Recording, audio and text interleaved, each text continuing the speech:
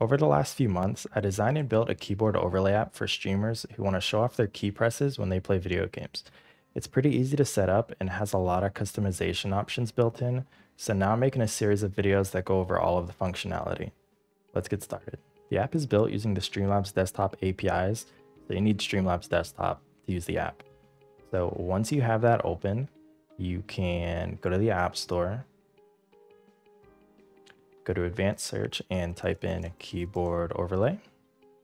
I already have it installed, but right here is where you would press install. So for me, I'll just press open. And this is the app homepage. So what you want to do is click on keyboard settings in the top right, and then go to hotkey layout and assign your hotkeys. So once you do that, every time you press the keys on your keyboard, your overlay will respond. You can drag around with your mouse to reposition your keyboard. You can zoom in with the scroll wheel, and you can also move around with, if you hold right click. There's two ways to add the keyboard overlay source to your stream. You can either click on sources in the editor, go to apps, and then click keyboard overlay and then add source. Or you can do it through the keyboard overlay app settings directly. So to do that, you can go on the left nav and click keyboard overlay, and then click the add keyboard overlay source to your stream. So that's done, and I can see it in my editor here on the left. So you can see if I move around in a video game that the keyboard overlay is updating in real time.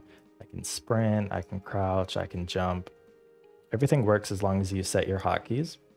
Now, if I want to update the camera angle of the keyboard overlay, you can't do it through the editor. You have to actually open the app settings. So I can double click on the source and go to app settings. And then under keyboard settings, if I go on the top left, you can click the update camera angle button to update the camera angle of your keyboard overlay. So I will reposition my keyboard overlay, maybe like a top-down kind of view, and then click update camera angle. And then in the editor, it's now in a top-down view. In the next series of videos, I'll be showing you how to further customize your keyboard by adding a skin, integrating your alerts, stream labels, and Twitch chat. Let me know your thoughts and feedback on the app. Thanks.